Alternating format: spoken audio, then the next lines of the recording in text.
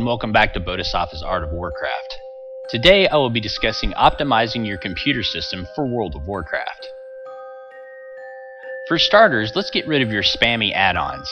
These are add-ons that transmit a great deal of data upstream and down from Blizzard servers, causing latency and often disconnections. First on the hit list is our beloved Recount. Recount on its own is generally not a heavy add-on, however take note of how many megabytes Recount is consuming when you are, say, soloing or 5-manning versus how much it consumes when you are in a 10 or 25-man raid. What's more is that the data streaming required to give Recount its information is enormous, akin to your combat log, which we will discuss later. I would suggest if you must have a damage or healing meter that you download and install SCADA.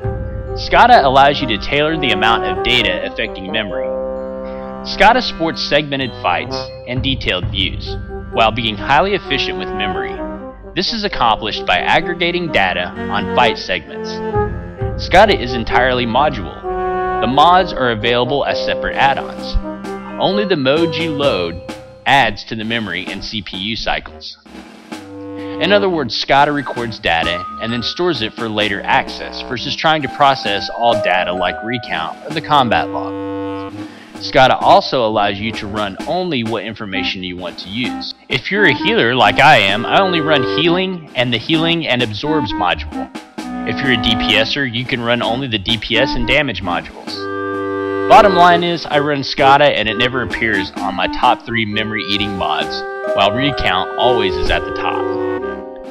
Secondly, let's get rid of gear score. Yeah, it's a lot of fun to compare your gear to others, but it's totally unnecessary in a raid. What's more is that any add-on that communicates with multiple sources is going to cause latency, frame rate decay, and disconnections. Have a go at the description. It's a great add-on and the dev team that did it did a wonderful and thorough job, but too thorough for raiders unfortunately. Next, let's get rid of your lib heal com file from your raid frame add-on, especially if you're a healer. Libcom can result in each healer spamming about 15k worth of data to everyone in the raid. Most other traditional raid add-on info doesn't even break 1k, so relatively speaking, lib heal com is potentially contributing to lag issues. To remove it, go to your raid frames add-on folder, whether it be Grid, Healbot, Voodoo, etc. Find the lib heal com file and delete it. I have found that each time I update Grid, I must delete this folder. Finally, as of patch 3.3.5, you will need to remove AVR, AVR encounters, and related modules, as well as update Carbonite Quest Helper, if applicable.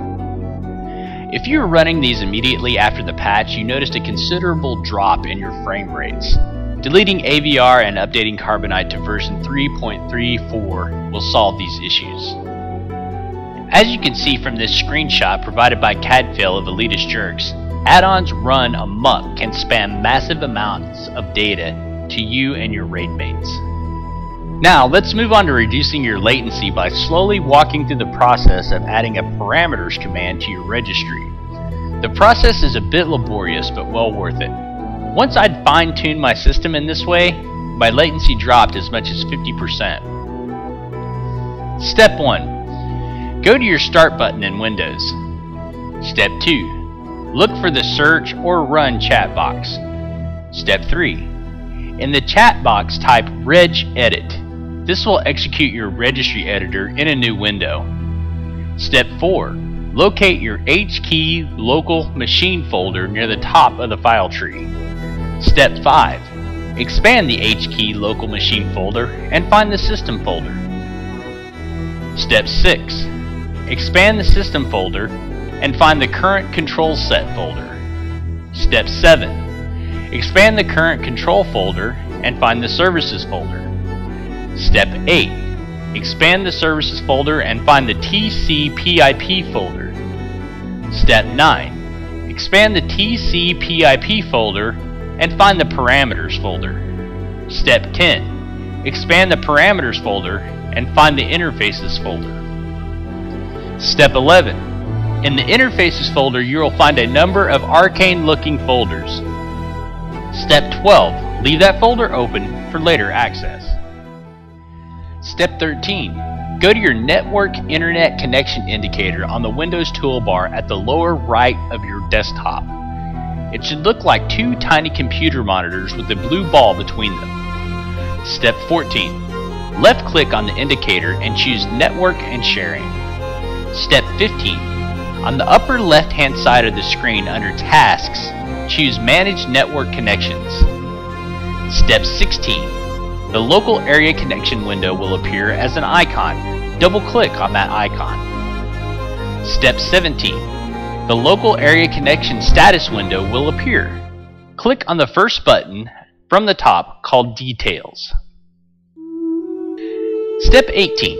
The Network Connection Details window will appear, and from the data you see here, take note of the following: connection-specific DNS server, IPv4 IP address, IPv4 subnet mask, IPv4 default gateway. You will need these numbers to match them to the proper interfaces folder, which you should still have open. Step 19. Align the Network Connection Details window with your Registry Interfaces folder. Step 20. Begin opening the Interfaces folder and comparing the numbers from your Network Connection Details to the numbers on each folder. Step 21. Continue the search until you find the Interfaces folder that matches with your Network Connection Details. Step 22. Once you find the matching set, right-click on the right-hand side of the Folders window. You will see a new command appear. Step 23. The new button will expand into another menu. From this menu, choose D-Word. Step 24. Name the new D-Word as follows. Step 25. Set the D-Word value to 1 by right-clicking on the name previously indicated. Step 26. Reboot your computer.